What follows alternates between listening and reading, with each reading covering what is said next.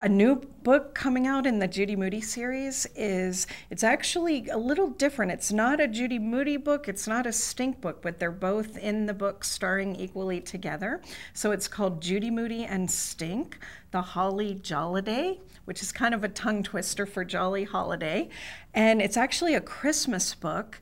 It's the first time readers will get to see the characters in full color, which will be very exciting. I've had readers writing to me for a few years now saying, what does Judy's hair color look like? Or they really want to know, see her in color and know what the clothes look like and everything. So it's in full color for the first time.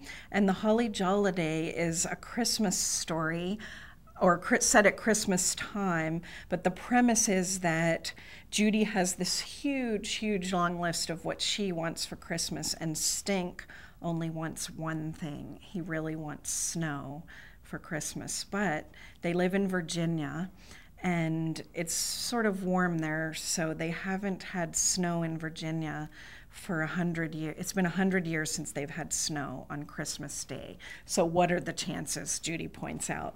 But then right at the beginning of the book, Stink goes out to, the mailman is there, and he goes out to get a package, and it's not the regular mailman. There's a new mailman.